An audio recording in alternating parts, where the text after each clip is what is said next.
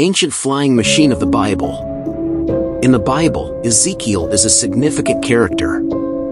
He is referred to as a prophet, and it was he who wrote the book of Ezekiel in the first person, in contrast to many other books, which are written in the third person.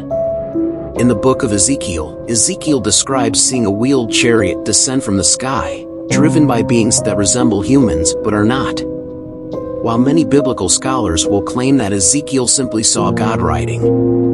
In the 1970s, Eric von Daniken began discussing this contentious theory. He even wrote a book titled Chariots of the Gods, in which he describes how Ezekiel had a vision of a space shuttle and not a divine cart driven by God. One of Eric's main points is that Ezekiel had a vision of a space shuttle and not a divine cart driven by God. Now what do you think? Subscribe and follow for more.